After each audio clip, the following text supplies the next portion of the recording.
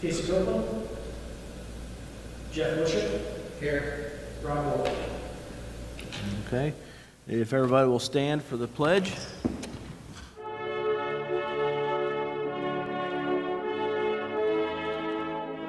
I pledge allegiance to the flag of the United States of America, to the republic for which it stands, one nation, under God, indivisible, with liberty and justice for all.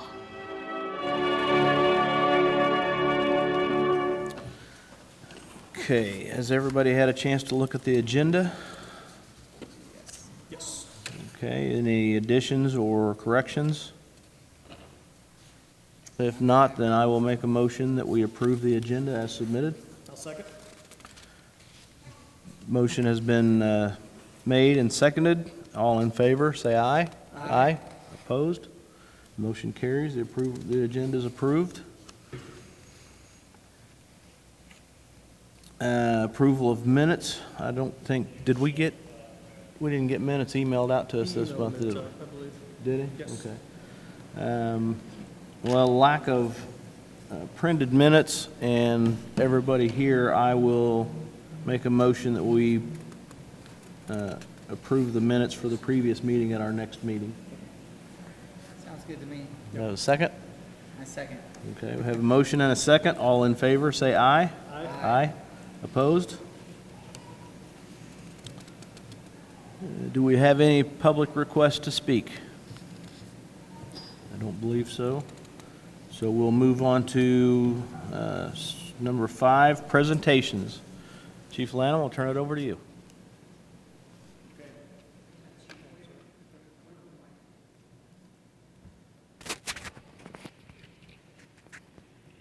Sorry. I want to hear the amazing things you have to say. Good. Good evening, everyone. One of the presentations we're going to have tonight is a pinning for the lieutenant. We've promoted Zach Schlater. And Zach has been around the fire service all his life. He tells me that his grandfather was a volunteer at, Huntertown? Nope. Yeah, Huntertown Fire Department. He had a great uncle that was actually the fire chief at Decatur Township. Zach played hockey, and some of his hockey coaches were firemen from Terre Haute that also helped to influence him to go this direction to be a fireman. When he was in high school, he attended Sorry about that. He attended Anthus Career Center, where he got his Firefighter 1 and 2 and his basic EMT certification. After he graduated, he graduated in 2010 and joined the St. Joseph Township Fire Department, where he met his wife, Katie. He also was part-time at Huntertown Fire Department, where his grandpa worked years before. All of that leading up to 2016, when he was hired by the Whitestown Fire Department in May. Since he's been at Whitestown, he has received his paramedic certification, and he's also a full-time engineer. Zach also helped start our Rescue Task Force program. So we're very excited to promote Zach to lieutenant. And he's going to be pinned tonight by his wife, Katie, and his daughter, Braylon, of 2, and Adrian, of 1 month. So Zach and Katie.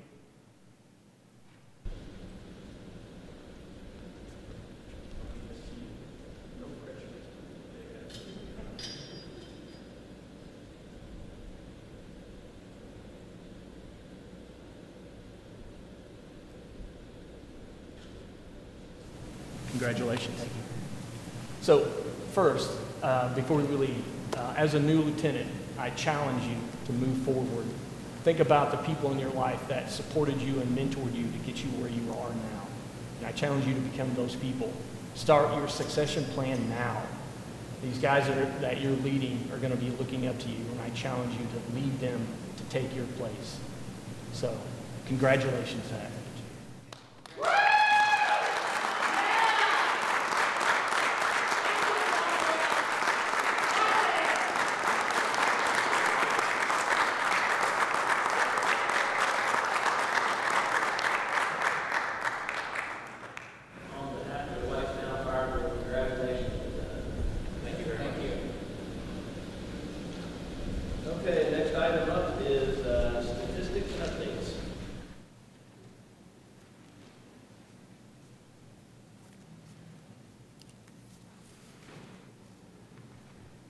Okay, so you guys all have your printouts, or does anyone need one for the runs? So start with inspections and preventions, and I'm not sure how in-depth you want me to get with these. I can read through these, or I can just kind of talk about them, however you guys want me to do it. As you can see, the annual inspections for the month, he has 45 with year-to-date 276. Which is, obviously you can see compared to last year, that's a huge increase. You know, obviously COVID slowed Steve down a little bit, but not by much. That man is always working. We have new buildings that, which is we're excited about. Obviously, we have 20 in the month of June and 168 for the year. And alarm and sprinkler tests, which goes along with those new buildings, just 1 for that month, but 13 for the year. So if we turn the page to training, Chief Owens, you know, when we look at last year, we talked a lot about 2020, about the training hours Chief Owens puts in to have the crews train. And these guys are always doing something. Even when Chief Owens hasn't set them up with a training, they're finding something to do to stay ready. So if we look at the training hours, company level training, 115 hours for the month, facility-based trainings, 22 hours. Do you guys understand what that means, facility-based trainings? So that's going out to a structure, whether it's a home that was donated that we're doing RIT or we're actually burning, or going up to the tower, but we're using a structure outside of the firehouse to do some training. We have driver-operator training, which we started with our engineers process a couple of years ago. We did an engineers process, and we decided then that we wanted to make sure that not only are the engineers taking the test to be promoted or to get in that position, that was a continued education consistently or constantly always training to keep fresh with that position. So we have driver-operator training and company officer training. So just like Zach was just promoted as a lieutenant, he's going to be continued education as an officer, always looking to learn new things and to be a better officer. So for the month, we had 153 total hours. Down at the bottom, you'll notice it says other division activities. Chief Owens himself attended the Indiana State Fire Institute live fire and fixed facilities instructor certification. So what that means for us as a department, now we have Chief Owens that I believe was already certified. I believe he was getting recertified. He can take structures, whether it's a donated house or different structures, that he can go in and put on fires and put fires in there. So it's just not something that back in the day, years ago, someone donated a house, we would just go out and we'd train in it, and we might burn it down. But now they want everyone to be certified so that the safety for everyone that's inside of that structure is very important. So Chief Owens went and got that certification to where he can get these homes ready for us to burn and everyone be safe in it. We poured concrete at the tower to start a flashover training. So down at Indianapolis Airport for many years, IFD used to hold flashover training. So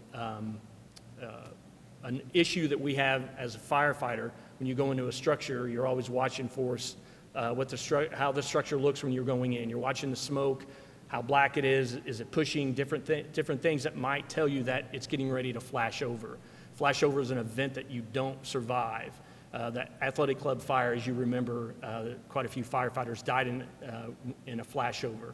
So we go and we train in these specific buildings or containers that the flashover actually happens above you. So you can see it. It's incredibly hot, but you can learn from it. You can watch what the fire looks like, what the smoke looks like, and you can do it repeatedly to get to see what that looks like so that you can be ready if you see it inside of a structure and know that you've got to get out. So they've poured concrete and they're building that up there for us to train in soon. And then let's see if we turn the page. Billing report, month-to-date revenue for EMS, $18,539, and then year-to-date is $102,000. You know, we're very happy with our ambulance service. Our medics and they continue to be top-notch, and obviously we're transporting, and it's paying for itself, which is great. And here in a minute, when we start talking about this new ambulance that we're buying, you know, a large portion of it, the equipment that's going on it, you know, it's self-sustainable, so that's good to see. So if we turn to the next page, our monthly EMS report for June, we have EMS training, monthly training, 101 hours, medical trauma, emergencies on the fire ground. So Chief Wilkie put on a class. So we often train for when we go out into the public and we help and assist the public, but we also need to train when we're assisting down firefighters. So we go on a residential fire and a firefighter gets hurt. So we've got all of our gear on, and there's a specific way to take that gear off without injuring them any further. And that's what that training was. They practiced taking fire gear and equipment off while the firefighter was hurt in different situations. Plus our normal EMS education hours, which is typically online, and then St. Vincent's Emergency Medical Symposiums that 6 people attended. So that was a 2-day, I believe, was that 6 hours a day for 2 days, that symposium that you guys went through? Was it 1 day, 6 hours? Okay, so it was 1 day, 6 hours. You know, I guess math, 36 hours divided by 6. There we go. And then EMS runs, 67 patient contacts, 62 transports, 28 BLS transports, 34 ALS transports, and then the QI, QA, 100% of EMS runs audited, and established clinical skills opportunities with the Anson St. Vincent addressing any deficiencies. Just like, you know, so we're constantly auditing ourselves is what that's basically saying. All the runs that we go on when we transport, the run reports that are generated via those runs, we are watching and making sure that we're doing the best we can for the public. And then when we have deficiencies or we see something that we think we can do better, we come back, we address it, we educate everybody, and we move forward. Certifications, we have 4 EMT recertifications. So the EMS ambulance, EMS committee with the ambulance that we're purchasing, they developed initial specs and awaiting formalized document on that. And then they obtained the final quote for the ALS monitors from Zoll. So there's a couple of different monitors that they were looking at, and they finally came down and took a vote after having hands-on with the equipment, and they have chosen Zoll to move forward for the new ambulance. Analysis and review of video endotracheal intubation device recommended and developed, and then analysis and review of the pelvic splint device, recommended development and placed in service. So just new equipment that we've purchased and that's already in service. The civilian paramedic hiring process, and now is this at the point that we vote on that, or will that be later? That's under new business, thank you. So we've completed the written, completed the practical, assisted, and we also did the interview portion as well, and verified and summarized the results, which you guys have seen, and they've been obviously presented to the fire chief with our recommendation.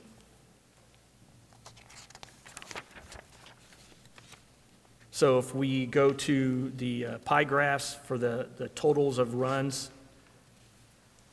we can see that the A, B, and C shift are almost identical on run load for the month, with a total of 108, with 579 for the year, with it looks like A shift is running a few more runs than B and C shift. This is A shift, go figure.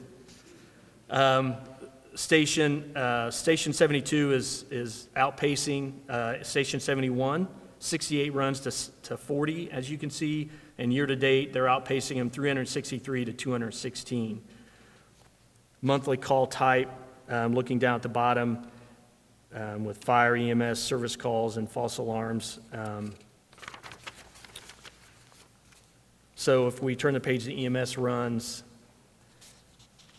it's pretty typical of what we have for the year to date. More ALS than BLS, which is good for EMS, and resident to non-resident.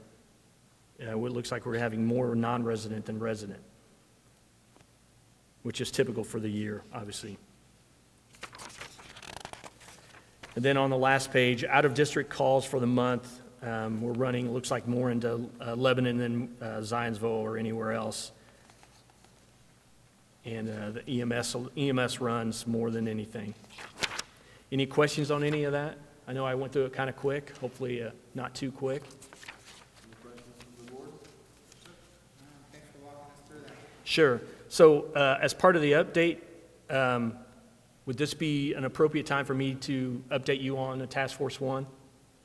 Or would that be later in, is that new business? I would say that we do that now. Yeah, I think it's part of the update. Okay. Chief Westridge sent me an email, and I'll read it. He said, simply put, the team is split into two, working 24-hour operations with 7 other FEMA task forces, actively locating, accessing, and removing victims. Chief Westridge is a task force leader on this deployment, and this is his first deployment as a task force leader. He's a task force leader on this deployment and leading half of the team. Lieutenant Joseph is a rescue specialist, and paramedic Legier is a logistics specialist, specifically managing, transporting, and maintaining equipment. And he is paramedic Legier is also a driver for one of the box trucks. Speaking candidly with Chief Westridge, he's exhausted. He said he averages about 3 to 4 hours of sleep a night, and it's some long hours. He's working midnight to noon every day, and they are actually staying on a cruise ship, and that's where he goes to sleep and to be fed. But he said it's been very, very tiring, but he's very proud of the work they're doing, and Nathan and Billy are doing very well. So any questions on any of that? Do you know how long they'll be deployed? No. That's always a question that I ask, and he said typically they try to keep it 10 to 14 days just because of exhaustion. They try to rotate people in, but he really doesn't know. And just send them our best and tell them thanks. I will, absolutely. Any other questions regarding statistics and updates? So one other thing, if you don't mind, that I want to say as part of an update that wasn't part of our training hours that I could have added in as an administration, Chief Crafton has started what's called a succession plan. You know, I talked to Lieutenant Schlater about start your succession plan now. Start teaching those that you lead to take your place. And, you know, it wouldn't be right for me to tell him that if we're not doing the same thing. So as an administration, we've had 2 meetings already and are talking about how we educate and teach and mentor the firefighters and officers at Whitestown to take our place. So we're doing that as well.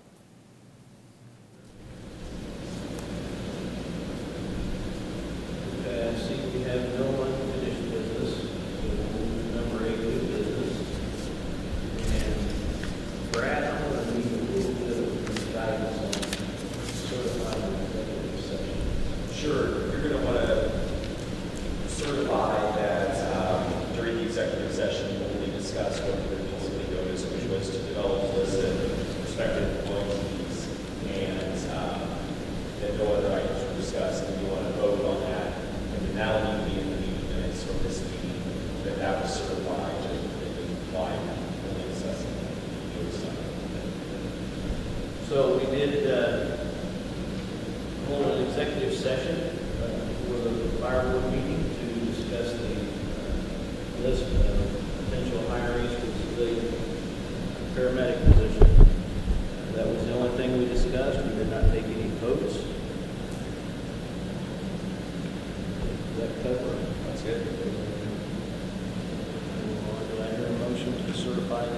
session? I'll make a motion to certify the executive session. I have a motion, do I have a second? I'll second. I have a motion and a second. Any other further discussion? All in favor, say aye. Aye. Opposed? Motion carried.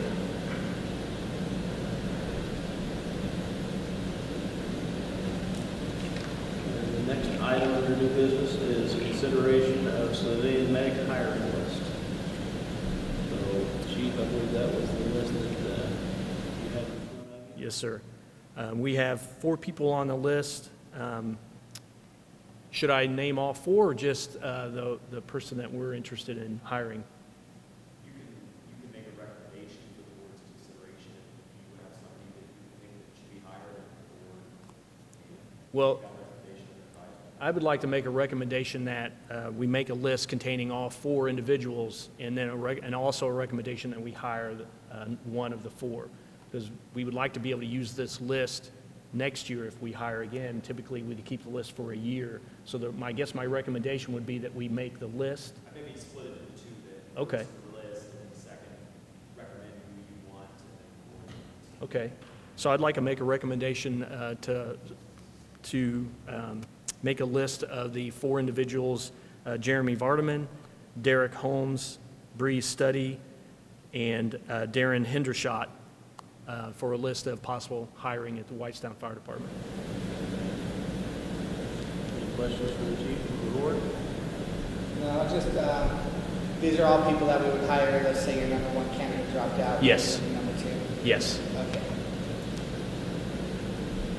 Do I have a motion? I'll make a motion. You write the motion.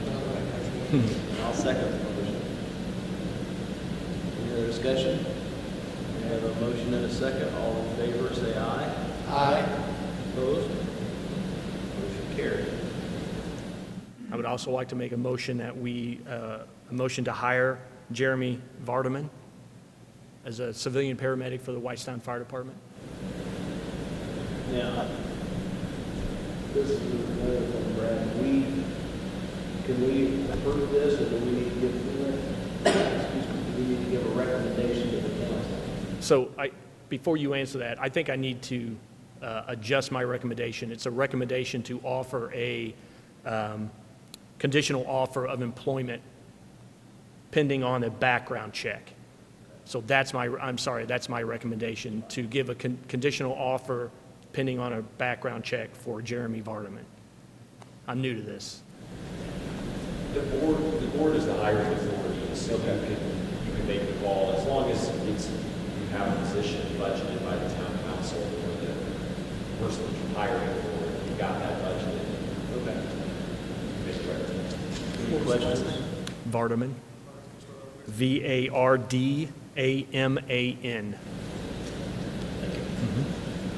Any questions from the board?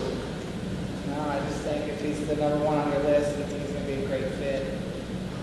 Wants you guys to have a strong team, so. Thank you. So do we. No other questions, then I'll make a motion to give the go-ahead for the conditional offer to Jeremy Vardaman. Pending background check. I'll second. Any further questions? Discussion? We have a motion and a second. All in favor, say aye. Aye. Opposed? Motion carried.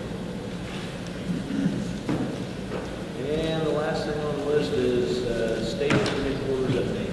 The last thing is heartache. No, that's not true. That's a joke. We love it. We love the station. If you've been by and seen it, it's beautiful. It's going to be, when it's complete, we're going to be very happy with it. So we had a walkthrough yesterday. They are working on the remaining windows on the front of the station. That at the top of the station, they're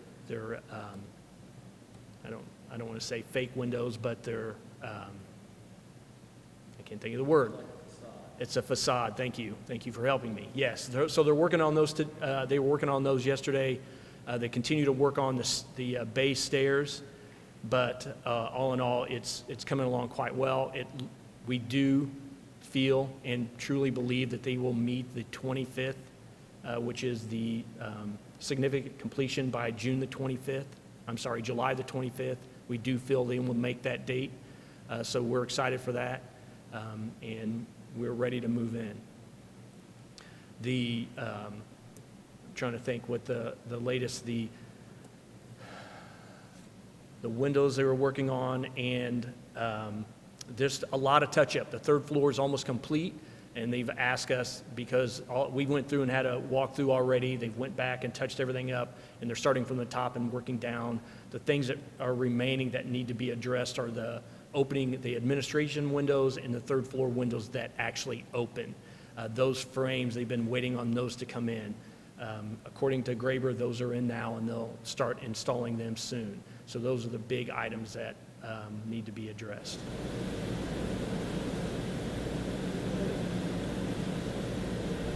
It's finally good to see.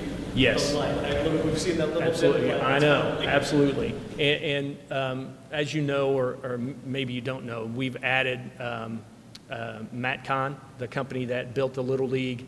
They are sending a job supervisor every day to assist. That was part of Graber's agreement, that they would allow them to send a supervisor to assist, to manage. So they will have someone there every day during these last 3 weeks until the 25th, until construction is complete. So that should help speed things up as well. That's a different builder for the Little League, right? Yes. Who's paying for that? Graber.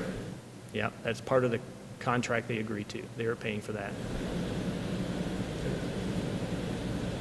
That's interesting. Yeah. Well, yeah. The lights look good. We like the red lights. Yeah, they do. I agree. And that lighting will also, the same company's coming in to put lights in the tower windows, and all of that is all LED that's connected, and we're able to alter the color. You know, if it's October and it's cancer awareness, we can do pink, you know, and things like that. So we're excited about that. Yeah, the bay floors look really good. The bay doors we're so excited about. You know, the station overall, I can't wait to walk you guys through and brag on it, because it's a very nice station. We're excited. Now those bay doors, they open to the side. If they're accordion, You know, we pulled into the parking lot about a week ago just to look at it, and I looked at it, 'cause I didn't see how we could get a ladder truck into the doors. And the red ones. yeah. Yeah, they open in about 4 seconds. Yeah, they just accordion open. Yeah. Yeah, they're very nice. Plausible. Yeah, absolutely. Fancy as well. Just a little. Okay. Any other questions for the chief on the station update? Thank you very much for that. Sure. Hearing no other discussion, I will entertain a motion to adjourn. So motion. I'll second. We have a motion and a second to adjourn. All in favor, say aye. Aye. Opposed?